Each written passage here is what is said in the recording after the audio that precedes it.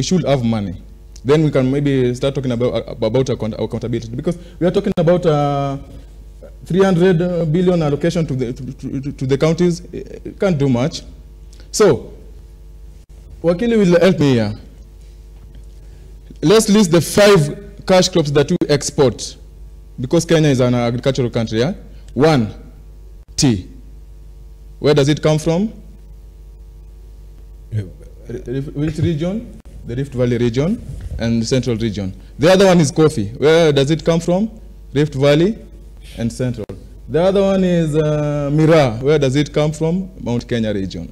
The other one is avocado. Where does it come from? Mount Kenya region. And the other one is flowers. Where does it come from? So we should be asking ourselves, how many regions do we have in this country?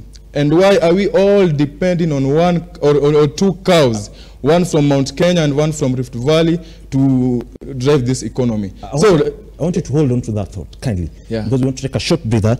But I mean, from what you're saying, looking at Wakili